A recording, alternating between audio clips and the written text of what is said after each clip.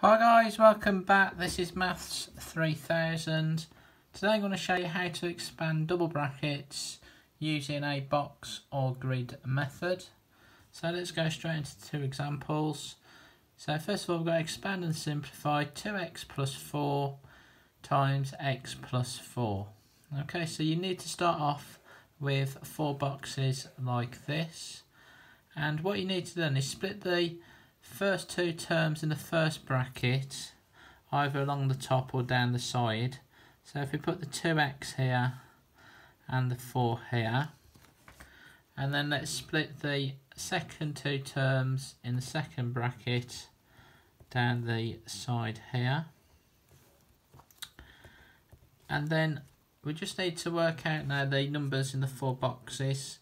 So we get these by multiplying the number at the top by the number on the side. So in this first box it will be 2x times x. So 2x times x is 2x squared, because when you times an x by an x it becomes x squared.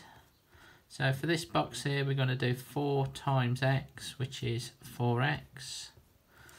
This box here we do 2x times 5, which is 10x. And our final box is 4 times 5, which is 20. So I'm now going to write these four terms across one line.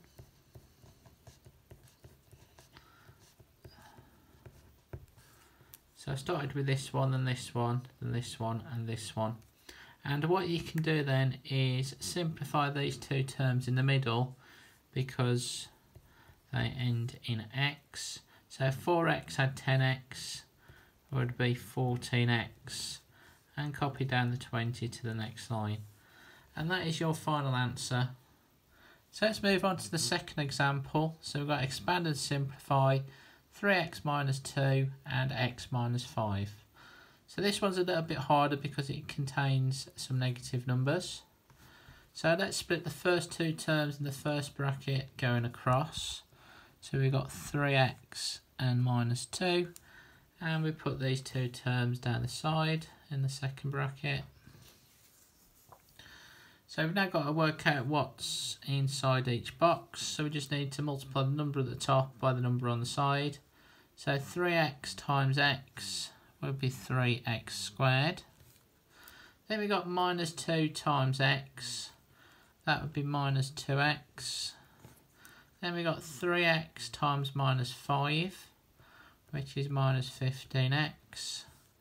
And our final box, we've got minus 2 times minus 5. When we multiply two negatives, it becomes positive. So let's put plus 10 in there. So again, if we write these four terms across one line. So we start off with the 3x squared. Then we got minus 2x. Then we've got minus 15x. Then we've got the plus 10. So what we can do is simplify the middle terms. So just do this on your number line. So it's minus 2 take away 15, which takes you down to minus 17 x plus 10. And that is your final answer. I hope you liked this video. If you did, make sure you like and subscribe. Thanks for watching. Bye bye.